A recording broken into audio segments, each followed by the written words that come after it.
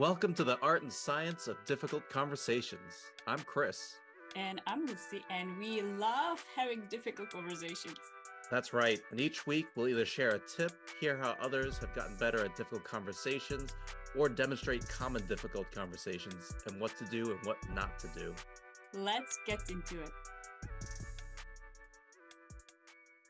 I'm so excited to have you, and I'm excited to have my guest, Mikel Wisler, a award-winning filmmaker, a science fiction author, dear friend, philosopher, thought partner, collaborator, all the other Ers you can think of, as well as the host of his own podcast. He's got a podcast that I've guested on, so there's a real melding of minds here.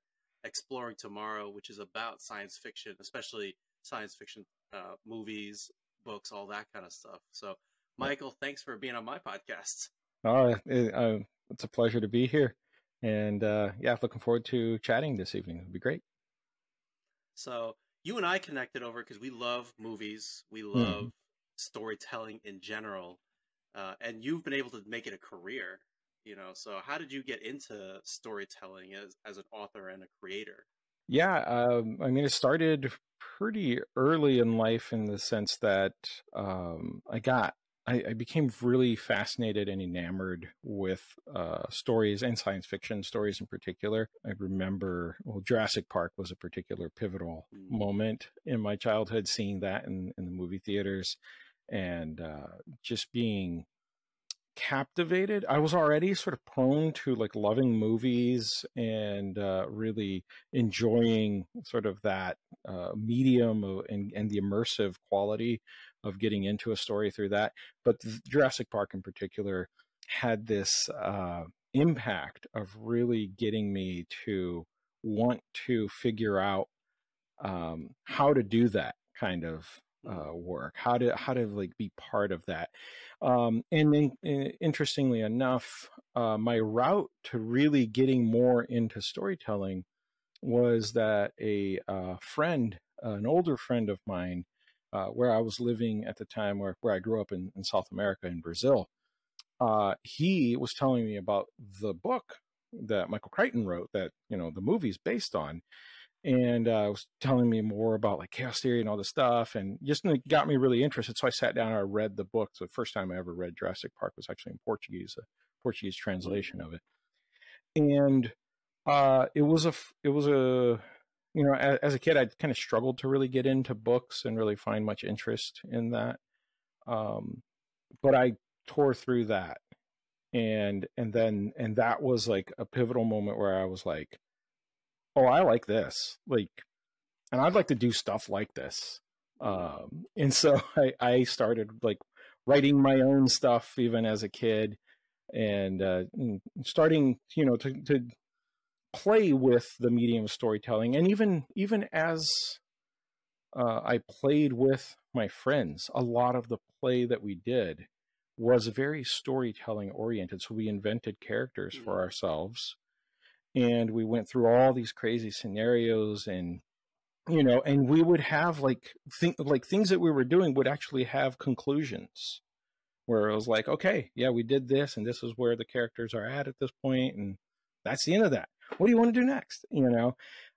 So those that world started to come together for me with experiencing Jurassic Park as a movie, and then reading it, and then realizing that all this playing I'm doing could go into actually creating something that other people could experience as well.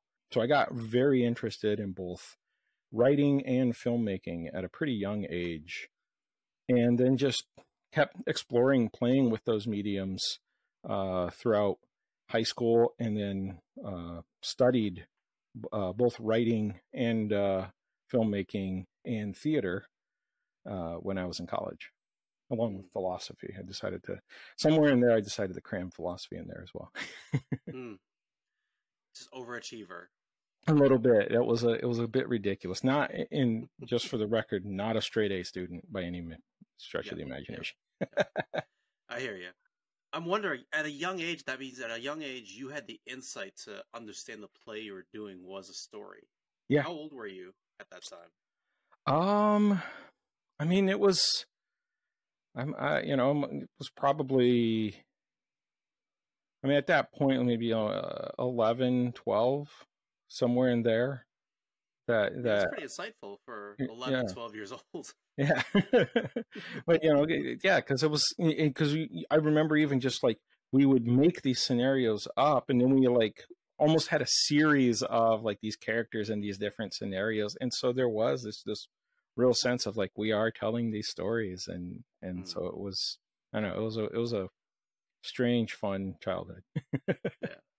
As you were talking, I'm remembering that when I was a kid, I also would write stories, both in class and just with my brother, because we were just playing together all the time.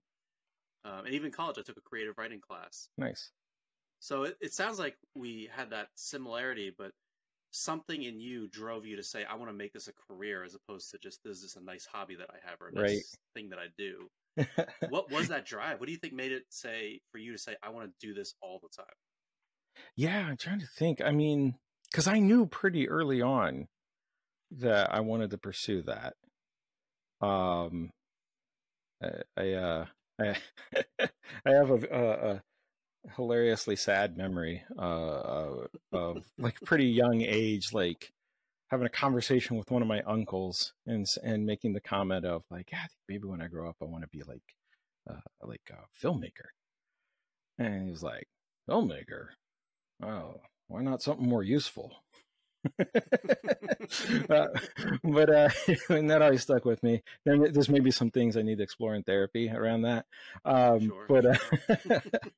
But I remember, pretty young, like being like, I really want to go after this. I think it was just because I felt that there was something magical about it, and I wanted to be part of that magic. And I don't think I had the language and the understanding quite to be able to fully grasp what was so magical and interesting about it. But I knew that it was compelling and interesting, and you could do like really take people into whole new worlds and experience things that you never experienced otherwise through this art, through this medium, whether written or on film. And so I knew that that sounds awesome. Like, yeah, I'd like to do that all the time. Yeah. You are an award-winning filmmaker. Like, you literally win awards for your short films. I'd love to hear from you, what's it called? The whole act of producing art and being a creator is really being courageous, because you put yourself out there, and you're putting your whole self out there, open to everything, like feedback, criticism, whatever it is. Yeah.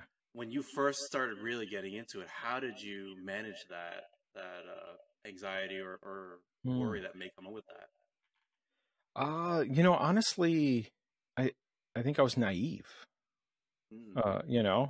There's that like beginner's naivety, and you just run with it. I remember reading an interview with Natalie Portman where she talked about taking on the role in Black Swan, and she had done some ballet, right, in the past, but she wasn't by no stretch a ballerina.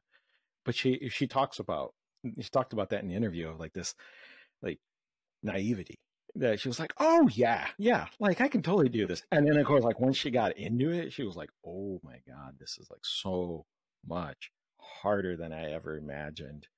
But she also clearly said, I'm glad I was naive enough to say yes, because had I known, I might have been too fearful. I might have been too anxious about it, and I wouldn't have taken on this role. And I'm really glad I did. And I related to that a lot. And I think that's true probably of a lot of artists, that there's that initial naivety. It's to some degree the Dunning-Kruger effect, right? You don't know what you don't know. So you in some ways you assume you're better than you are, and you just go make stuff. But I remember distinctly experiencing making projects, like making a short film in college, and then showing it to people, and then getting some good reactions, but also having that experience of where like things change when you finally get into a room with other people and you actually watch it with other people. Not to get mystical or anything like that, but there is something about the shared consciousness of experiencing it together that does help you see your own creation through other people's eyes to a degree. And so I began to see like, oh yeah, like I'm glad people are giving me compliments about some of the things, but I see the gaps. So I'm starting to see like where this isn't as good. And and there's always that you come back and then you look at the stuff that inspires you and you're like, oh, but that's so much better. And you like hold your stuff up side by side to like the stuff that you're inspired by, and you're like, this, it doesn't even compare. So I remember distinctly going through this phase of making something, loving it, sharing it, not loving it as much, hating it. And then by the time it became a joke with myself and my friends in college that I was making a lot of films with, even post college, that by the time, because we were frequently making short films, we were like cranking on pretty like major short film projects, at least a year apart, if not more, quickly. Wow. And so it became the running joke there that by the time we're like in pre-production for the next one, we hate the previous one. Because we see all the ways in which like that dialogue isn't very well written, that those shots weren't great, that maybe we should have picked a better location, like all those things start to come out and you start seeing the weaknesses and like, the third act is kind of flat. And so and it's a developmental thing of like trying and failing to a degree, but also succeeding.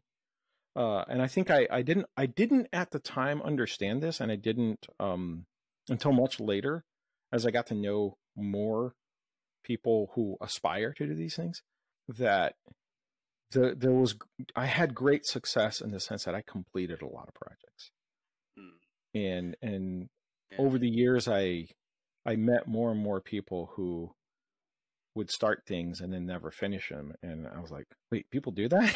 You mean you can, I don't understand that. But the fact that I was kept doing that meant that I had the opportunity to grow. So certainly like I have, it's pretty terrible early short films. So I definitely appreciate it. So then in terms of storytelling, what were some of those early mistakes you made in terms of telling a story, crafting a story? I think early on, I think understanding the centrality of conflict. I didn't really always understand how critical conflict is to every moment of a story. Certainly now as a guy who's like studied more of the neuroscience of storytelling and understanding like what it is about our brains that actually latch onto stories in the first place, and why that is important. And now I have a grasp of like, oh yes, that conflict and how is this going to be resolved is really critical. So I think in those early days, not always understanding that about conflict clearly and how to then escalate it through a story was tricky. But also I think one of the biggest mistakes I made, which I think is relatively common to a lot of new filmmakers, when you're starting off, and of course you only have the budget or maybe you don't even have a budget at all. So you only really have the ability to make short films, and but you spend all your time watching features, and so you understand a little more intuitively, not like overtly, because at that point still hadn't like really studied feature films, even their structure and their nature in depth, but there's that sense of like you're experiencing this one sort of storytelling, feature films, and then you're trying to go make a different sort of story, different sort of thing, which is short films, and trying to miniaturize the structure of a feature film down into a short film, but then not really like, and ended up making, I made a lot of these, like what a good friend of mine who was actually collaborated on a lot of early film projects with, he would always refer to them as sort of no man's land projects, because they're too long to really be a short film, but they're not nearly long enough to be a feature. And so good luck getting programmed in any festivals. So I made a lot of those, like 37-minute short film. Like, what in the world? Now, listen, you're blowing my mind. I would not even think that they're structured differently. You know, what is the difference? Like, I don't understand. What is the difference between a feature film and a short film structure? Right. I mean, if you boil it down to like real essential, like beginning, middle, and end, well, yeah, sure. Like even a joke has a beginning, a middle, and an end. But there are some key ways in which, you know, the traditional feature film structure is like first 20 to 30 minutes is the first act, where you get introduced to the world and the characters and to what the central problem of the story is, right? And you also get to know the character and maybe like what they're struggling with, or like, you know, kind of the way, what way do they need to grow? Yeah. And then you go through, like they make that choice and they, you know, take on the adventure, as it were. And you go through the second act, which is the bulk of what the movie is, which is all the conflict and stuff, and then reach that low point, and then, you know, they either succeed or fail, and you have the resolution, which is the third act. And short films differ significantly there, because while they do have a beginning and a middle and an end, oftentimes the end can almost in a lot of ways be non-existent. Like the third act, like I would argue most short films shouldn't have a third act. They should end, you know, one way or another, either like right at the end of Act 2 or right just after it, but not have a true like resolution, all that kind of stuff. And in a lot of ways, some of the most effective short films don't even make it through the first act. So yeah, I probably, I think my most popular short film, as far as people who have seen it to date, is actually no, because I think Now Playing with Ice has exceeded it. But so the first short film line that really took off on the internet was a time travel, very quick short called Stop. That was just a little project I made with my friend Trevor Duke, and it structurally, where I would say it lands is, it's essentially the start of a movie, like the start of a story, and you reach the inciting incident. That's just where the problem is introduced. You haven't even, so you're in the first half of the first act of a story, really, where you just reach the what the hell just happened moment. That would, in a feature film, propel you into the rest of the story. But it's the conclusion of our short film. You know, so a lot of really effective short films hit you with this moment that is gonna have a huge impact, potentially a life-changing impact on the character, and then it leaves you to contemplate them. And so that those are some of the most effective, I think, short films. And so I would argue that's like kind of while there is kind of a miniature little beginning, middle, and end there, in the broader structure of understanding how you build a story, it's a lot different than trying to create the resolution and especially the emotional catharsis that a feature film achieves. And that was my biggest problem, I would say, early on in trying to make short films, was I wanted that huge catharsis of the feature film. And it's like, but can you really do that effectively in even a long short film, you know, in a 20-minute short film? And it's like, maybe, but most likely not. There's a reason why, like, the more you experience and you connect with characters and go through a journey with them, the bigger that catharsis can be at the end. So that's so interesting. I never, now I'm going to have to think about every short film I've ever seen and just watch them now with that lens. Yeah.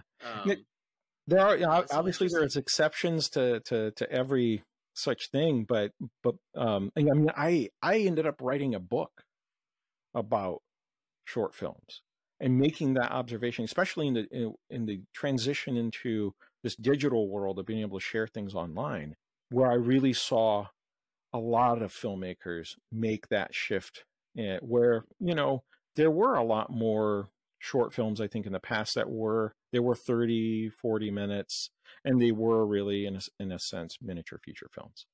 And then came YouTube, and it changed things, and now we're on Instagram Reels and TikTok, and, you know, and the idea of like telling a story in a really concise way shifted significantly, and that's where I really saw this move away from, we're going to try to replicate in miniature the 3-act structure of a feature film. I mean, I think this is, it resonates with me. I'm thinking because, you know, you and I are collaborating on this idea of leadership storytelling and creating a course and all that stuff around it. And I do see a lot of mistakes that other people make when they're doing storytelling in corporate or, you know, large groups. Is the story just meanders. It's too long. There's lots of extra details. Not dissimilar to, you know, a feature film trying to be a short film. Right, there's too many things going on, and it just makes it too bloated. Right. Yeah, absolutely. It's back to that understanding what your central purpose is for the story. So, you know, when you're talking about writing a short story or writing a short film, it really comes back to it's got to hang on that. What's the central conflict, and how does it connect that? And so each moment, each scene, and even each line of dialogue, how does that support, advance that, or undermine it in some way? And if it's not doing anything to really advance that or reveal something critical about the character, then it's fluff. It's waste, you know, and it's gonna distract the audience, and especially once you get into, which we talked about on my podcast, right, the neuroscience of storytelling, and we start understanding that engaging with information and taking in new information and even a story burns calories, right? Like that, and your brain's looking to conserve those calories. And so you start throwing in all that extra information, and it's not connected to the central conflict, which is the thing that your brain tuned into and was like, oh, I might be one day in a similar situation. I should pay attention to this and, you know, just take notes because maybe I want to see how this turns out. But if you start bogging the brain down with all this ancillary stuff that's not necessarily connected to it, brain's going to determine that, well, you know what, on second thought, this isn't actually worth the investment of calories. I'm out. And the same thing's going to happen whether if you're doing a presentation, you're doing a TED talk, you're even just discussing a particular project at a board meeting or something. And if you start meandering all over the place and bringing in all these other things that don't relate to the topic that we are really trying to get to the heart of right now, then people are going to tune out. And it's not their fault. That's, I think, the most critical thing to understand is it's not their fault. It's just how we're wired. So once you understand that, it's like, hey, it's not that people don't care. It's just that, you know, get to the point. So I love that. I think that's really interesting. I love the idea that every word should be towards that goal, moving things forward. It shouldn't be fluff. Yeah.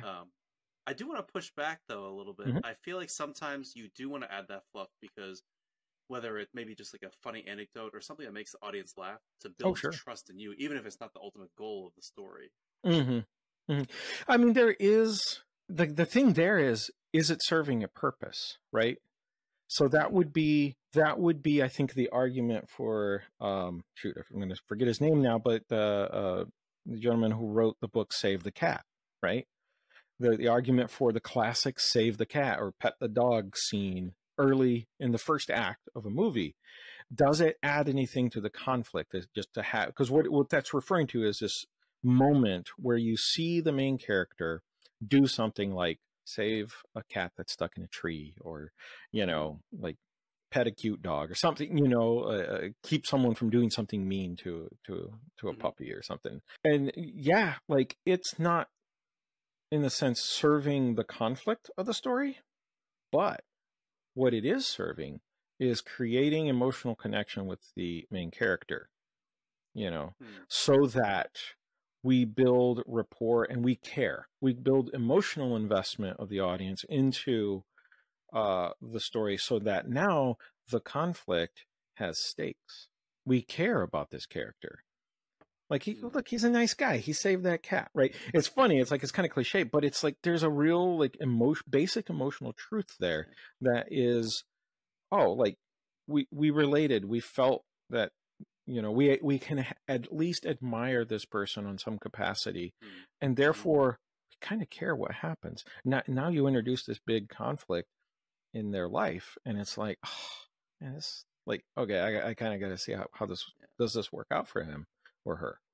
Building rapport in, you know, in public speaking, and being able to connect meaningfully, whether you're doing a lecture or presentation, or you're actually teaching, building that level of rapport is valuable. Now, if you can always go too far, right, and you have like 30 minutes of cat saving in the beginning of your movie, like, we're gonna lose interest. Like, yeah. There's always balance to be found. Yeah. So let's bring it all together. I'd love to hear from you. What's one thing that somebody can do to really improve their storytelling? One thing, you know, one thing that you can do to really improve your storytelling is to understand the relationship between each moment in your story. This has been something that I've only really heard it articulated this way recently. I went through a author boot camp with a co-author that I'm working on a book with, and they talked about this idea that really was first pioneered, I guess, or sort of made famous by the guys who run South Park, and what's it, Trey Parker and Matt Stone. Yeah. And so they have this rule where they can never describe the flow of their story for an episode using the words "and then." That is the cardinal rule there. It's like a major sin. Cannot use "and then." Because the issue with "and then" is that there is no conflict in "and then." There's, in fact, no causal relationship with "and then." You know, I was a guest on your podcast, and then I went to bed. There's no causal relationship between those things, right? But what they do is they say every scene has to be connected with either "but" or "therefore." So what they do is, instead of connecting with "and then," it has to be connected with either "but" or "therefore." So something happens, therefore there are consequences to whatever it is that's happened in this scene. Therefore, that led to this. So there's a causal relationship. Or there's a reversal, there's a flip, there's a surprise, which is they did this, but this happened instead. Mm. And so that and you know, can amp up the conflict. But either way, there's a causal thing, because either there was a consequence to a choice, or there was an effort made that was thwarted, which is in itself like, oh, you know, like it's that's part of storytelling. You think about all the movies you watch, and like you think the second act is like the hero trying stuff, failing, and it doesn't work, and it doesn't quite work, and maybe something succeeds, but it's not enough, you know. That's all those scenes are, they do this, but this happens, you know. So I think if more people understand that, like really be conscious that if you're describing even just like something that you're trying to use in a teaching moment, in a presentation, and you find yourself describing, okay, so it was this happened, and then this happened, and then, oh, like watch for those words and really examine, is it really and then, or is even what you're and thenning important to the story? Or is it, you know, or is it really causally connected to what's going on? Or is that just stuff that's like, look, it sounds important to you? It's like the classic situation of, oh, you know, so this thing happened to me. I think it was last spring. No, there were leaves. The leaves were changed, so it can't have been spring.